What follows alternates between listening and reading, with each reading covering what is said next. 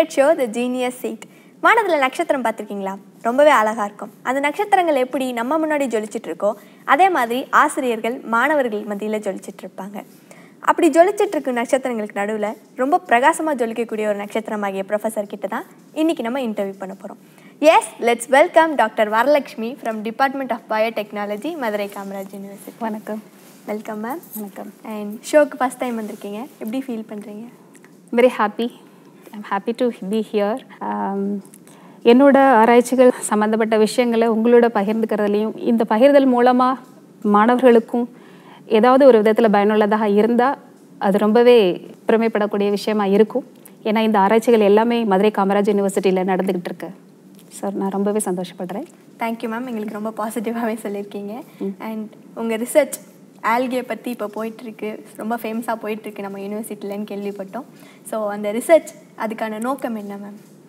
Actually எந்த ஒரு ரிசர்ச்சுமே ஒரு ரிசர்ச்சர் பேசிக்காக திங்க் பண்ணுறது என்னவா இருக்கும் அப்படின்னு சொன்னால், கண்டிப்பாக எந்த ஒரு ரிசர்ச்சுமே அது சொசைட்டிக்கு யூஸ்ஃபுல்லானதாக இருக்கணும். அட்லீஸ்ட் இப்போது பண்ணிக்கிட்டு இருக்க ரிசர்ச் இந்த ஜென்ரேஷனில் யூஸ் பண்ண முடியலனாலும் அந்த ஆராய்ச்சிகளோட முடிவுகள் பின்னாடி வர சந்ததியினர் எடுத்துகிட்டு போய் அடுத்த லெவலுக்கு கொண்டு போய் கூட அது மக்களுக்கு பயனுள்ளதாகவும் இந்த சூழ்நிலைக்கும் இந்த என்விரான்மெண்டல் பாதுகாக்கிறதுக்கும் யூஸ்ஃபுல்லானதாக இருக்கணும். அப்படிங்கிறது எந்த ஒரு ரிசர்ச்சுமே கவனத்தில் கொண்டு தான் அதை செய்வாங்க. என்னோட ஆராய்ச்சியும் அப்படி தான், சொசைட்டி சார்ந்தது தான். எப்படியாவது மக்களுக்கு என்னோட ரிசர்ச்சோட முடிவுகளும் சரி, என்னோட ரிசர்ச்சும் பயனுள்ளதாக இருக்கணுங்கிறதுக்காக தான் நான் சூஸ் பண்ணினேன். ஸோ அப்போ நம்ம நாட்டில் கிடைக்கக்கூடிய சில விஷயங்கள் எவ்வளோ தூரத்துக்கு அது மக்களுக்கு போய் சேரும், ரொம்ப சிம்பிளாக கிடைக்கக்கூடிய விஷயங்களை கண்டிப்பாக அவங்களுடைய வேலைவாய்ப்புக்கும் சுற்றுப்புற சூழலில் மாசுபடாமல் பாதுகாக்கிறதுக்கும் அக்ரிகல்ச்சரை எப்படி இம்ப்ரூவ் பண்ணலாம், இன்னும் அதிகமான ப்ரொடக்ஷனை எப்படி கொண்டு வர முடியும் அப்படிங்கிற விஷயங்களெல்லாம் மனசில் வச்சுட்டு தான் என்னோட ஆராய்ச்சி பாசியில் தொடர்ந்தது, ஆல்கேல. ஒரு பாசியை வச்சு பயோடீசல் இயந்திரங்களை ஓட வைக்கிற அளவுக்கு கண்டுபிடிக்கணும் அப்படிங்கிற தாட் உங்களுக்கு வந்தது இல்லைங்களா? இந்த தாட் உங்களுக்கு எதனால வந்துச்சு? Actually biodiesel it's an alternate energy.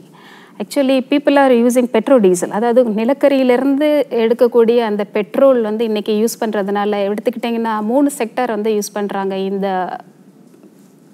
கோல்லேருந்து கிடைக்கக்கூடிய ஃபியூவலை. It's but nothing but பெட்ரோடீசல். First sector ப்ரிடாமினண்ட்டாக use பண்ணுறது யார் அப்படின்னு பார்த்தீங்கன்னா டிரான்ஸ்போர்ட்டேஷன். ரெண்டாவது யார் அதிகமாக யூஸ் பண்ணுறா அப்படின்னு சொல்லி பார்த்தீங்கன்னா இண்டஸ்ட்ரியலிஸ்ட். Third buildings.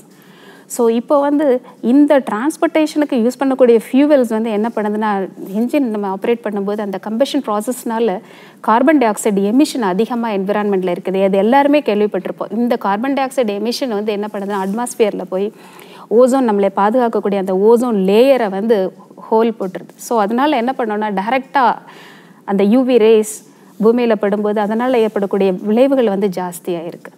ஸோ அப்படிங்கிறப்போ ஒரு கார்பன் டை ஆக்சைடு எமிஷனை எப்படி நம்ம லிமிட் பண்ணலாம்? அப்போ பெட்ரோடீசல் யூஸ் பண்ணாமல் வேறு என்ன ஆல்டர்னேட் எனர்ஜி சோர்ஸஸ் இருக்குது அப்படின்னு பார்க்க போட்டிங்கன்னா, renewable energy sources. Renewable energy சோர்ஸஸ்னால் அதில் டிஃப்ரெண்ட் கேட்டகரிஸ் இருக்குது.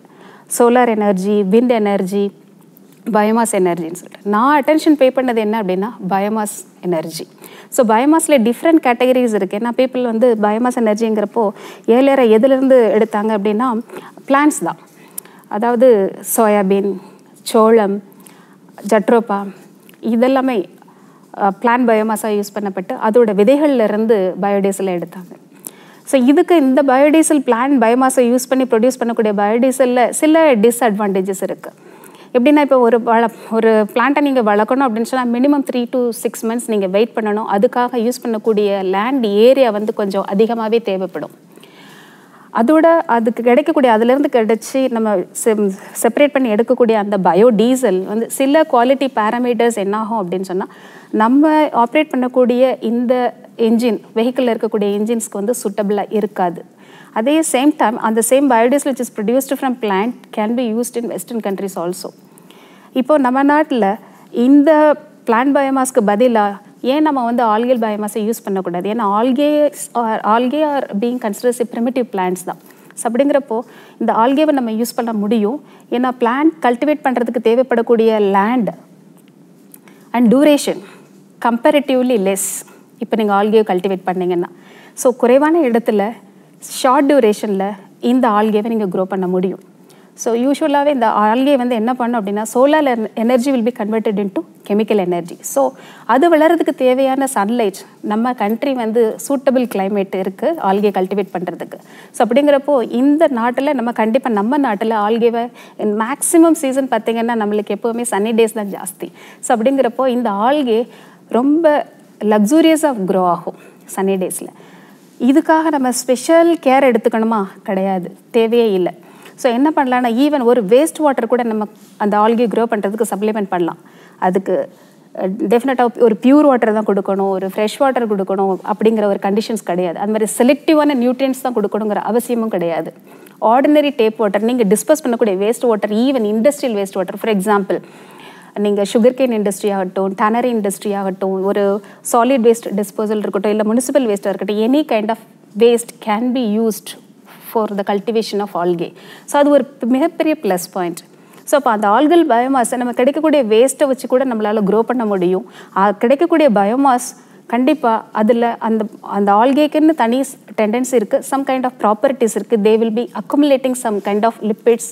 It's nothing but the fatty acids, actually இந்த கொழுப்பு அமிலங்கள். அது வளரும் போதே ஒரு certain கண்டிஷன்ஸில் they are ready to accumulate the fatty acids. So அந்த கொழுப்பு அமிலங்கள் தான் ஃபர்தராக என்னவாக மாறுதுன்னா சில கெமிக்கல் ரியாக்ஷன்ஸ் மூலமாக பயோடீசலாக மாற்றப்படுது. ஸோ அந்த பயோடீசல் தான் நல்லடைவில் நீங்கள் என்னென்ன பர்பஸ்க்கு ஃபியூவல் எங்கெல்லாம் யூஸ் பண்ணுறீங்களோ அங்கெல்லாம் இந்த பயோடீசலை நீங்கள் யூஸ் பண்ண முடியும். மிகப்பெரிய அட்வான்டேஜ் என்ன இந்த பயோடீசலில் கம்பேர் பண்ணும்போது பிளான்ட்டை வச்சு சொன்னேன். ஸோ இப்போ ஃபியூவல்னு பார்க்கும்போது நார்மலாக நீங்கள் பெட்ரோல் டீசல் யூஸ் பண்ணும்போது கார்பன் டை ஆக்சைடு எமிஷன் கூட, but biodiesel it is less. So அதனால் கார்பன் டை ஆக்சைடு எமிஷனுங்கிறது ரொம்ப லெஸ்ஸாக இருக்கிறதுனால இது ஒரு major plus point. Environment affect பண்ணாது. Particulate matter released from algae is also very less. Moreover carbon di oxide இது என்ன பண்ணோன்னா carbon di oxide as the soul source for the cultivation of algae. அதை வந்து என்ன பண்ணோன்னா ஒரு கார்பன் சோர்ஸாக யூஸ் பண்ணிட்டு க்ரோ பண்ணுது. So multiple advantage. If you are going to grow the algae, multiple advantages இருக்குது. அதை வளர்க்குறதும் பாசிகளை வளர்க்குறது மூலமாக நம்ம சுற்றுப்புற சூழலை பாதுகாக்கவும் முடியும்.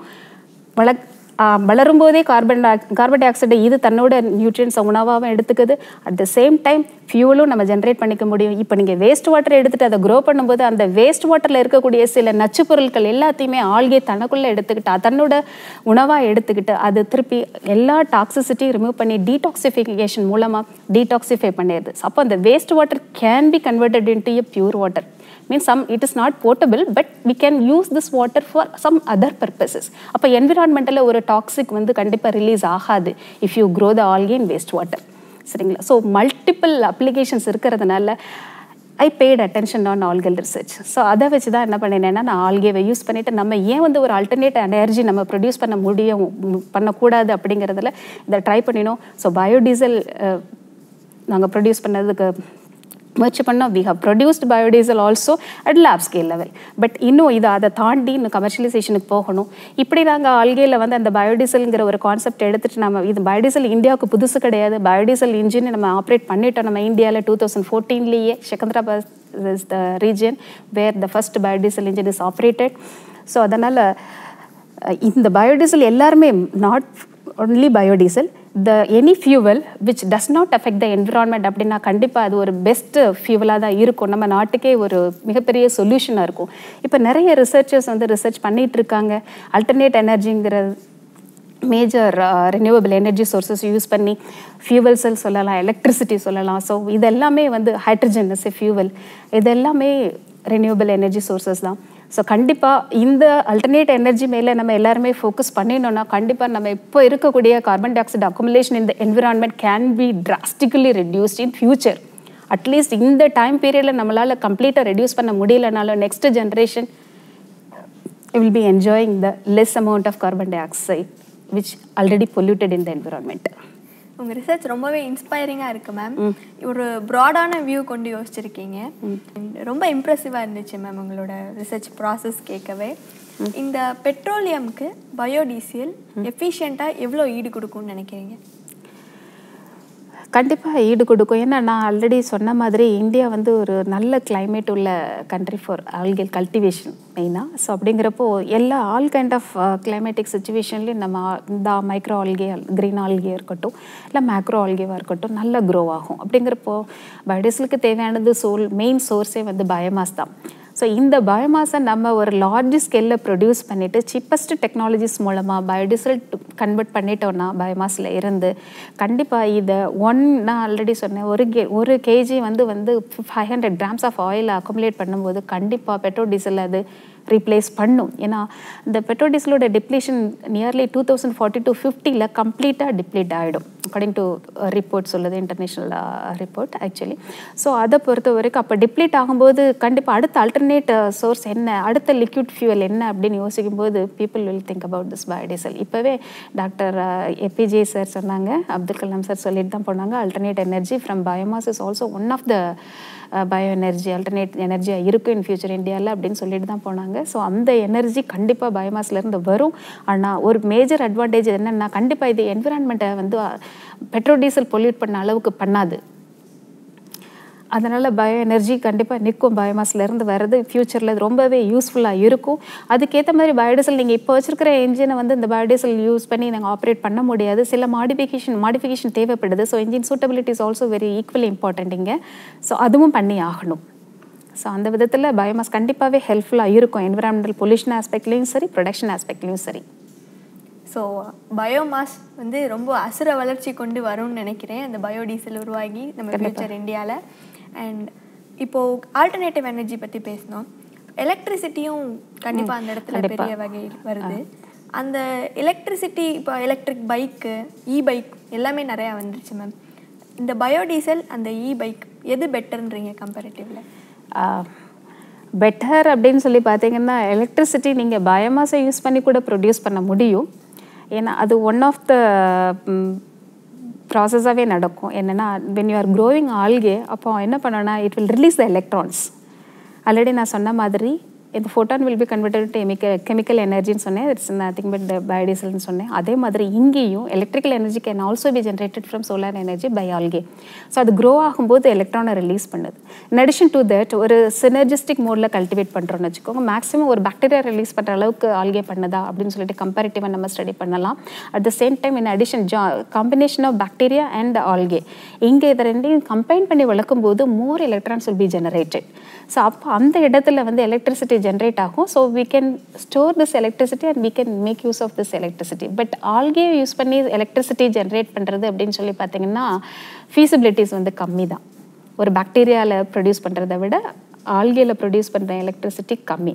அப்பார்ட் ஃப்ரம் தட் நீங்கள் எலக்ட்ரிசிட்டி ஜென்ரேஷன் ஃப்ரம் வாட்டர் அது எடுக்கிறீங்க, அது ஃபீசிபிலிட்டி கம்பேர் பண்ணும்போது இந்த ரெண்டை விட அது இன்னும் பெஸ்ட்டாகவே இருக்குது. ஏன்னா அவைலபிலிட்டி மோர். சரிங்களா? ஸோ அப்படிங்கிறப்போ இப்போ ஃபியூவல்ஸ் எல்லாம் ஒன் ஆஃப் த அல்டர்னேட்ஸ் எனர்ஜி சோர்ஸாக தான் யூஸ் பண்ணிகிட்டு இருக்காங்க. இது நான் பேசுனது எல்லாமே ஃபோட்டோசிந்தட்டிக் ஃபியூவல் செல் ஆல்கேவே யூஸ் பண்ணி நீங்கள் எப்படி கரண்ட் ஜென்ரேட் பண்ணலான்னுட்டு. பட் அதோட குவான்டிட்டி அந்த அளவு மின்சாரம் உற்பத்தி ஆகக்கூடிய அளவு வந்து ஃபோட்டோசிந்தட்டிக் மைக்ரோ ஆல்கேயில் ரொம்ப ரொம்ப குறைவு. ஸோ இந்த மாதிரி இல்லை ஆல்கே நம்ம யூஸ் பண்ணி கரண்ட் ஜென்ரேட் பண்ணலான்னா சில ஸ்ட்ராட்டஜிஸ் இருக்குது. நீங்கள் அப்படியே அந்த ஃபீல்டில் ஆல்கே கொண்டு போய் கரண்ட் ஜென்ரேட் பண்ண முடியாது. சம் சார்ட் ஆஃப் செட்டப் வந்து தேவைப்படுது. அதில் அந்த எக்ஸ்பெரிமெண்டல் செட்டப் வந்து என்ன சொல்லணும்னா ஃப்ளோ செல் ஸ்ட்ராட்டஜிஸ்ன்னு சொல்லுவோம்.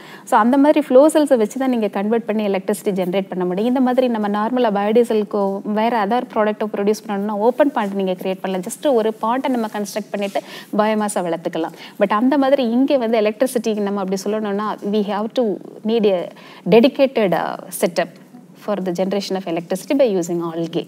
அது ஒன்று இருக்குது. ரொம்பவே தெளிவாக சொன்னீங்க மேம்.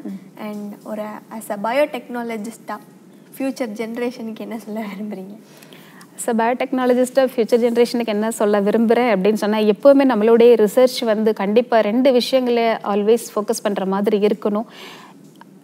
ரிசர்ச்னாலே நம்ம எப்போவுமே சொல்கிறது ஒருத்தவங்க பண்ணின விஷயங்களே நம்ம திருப்பி பண்ணுறோன்னா நம்ம திருப்பி பண்ணுறோம். பட் எப்படி நம்ம டிஃப்ரெண்ட்டாக பண்ணுறோம் அந்த ரிசர்ச்சை, பட் அதோட அவுட்கம் என்ன அது ரொம்ப இம்பார்ட்டன்ட். ப்ளஸ் அதில் இருக்கக்கூடிய இன்னோவேஷன் என்ன, நாவல்ட்டி என்ன அப்படிங்கிறது ரொம்பவே இம்பார்ட்டன்ட். ஸோ எந்த ஒரு ரிசர்ச்லையுமே ஃபஸ்ட்டு வந்து இன்னோவேஷன் இருக்கணும், நாவல்ட்டி இருக்கணும், தென் சிக்னிஃபிகன்ஸ் இருக்கணும். இந்த 3 இருக்கணும். அதோட அவுட்கம் கண்டிப்பாக 100% சொசைட்டிக்கு யூஸ்ஃபுல்லாக தான் இருக்கணும்.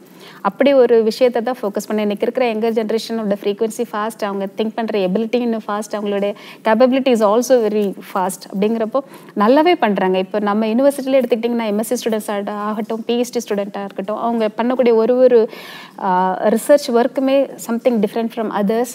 அண்ட் அவங்களுடைய ரிசர்ச்சில் கண்டிப்பாக நாவல்ட்டி இருக்குது. இது வந்து இன்னும் டெவலப் ஆகணும் எல்லாருக்குமே. ஒரு எம்எஸ்சி லெவல் ரிசர்ச்சாக இருக்கட்டும், இல்லை பிஹெச்டி லெவல் ரிசர்ச்சாக இருக்கட்டும், இல்லை பியாண்ட் பிஹெச்டி போஸ்டாக், இல்லை any kind of research by the faculty எதுவாக இருந்தாலுமே அந்த இன்னோவேஷன் டிபெண்ட் தான் கண்டிப்பாக இருக்கணும்.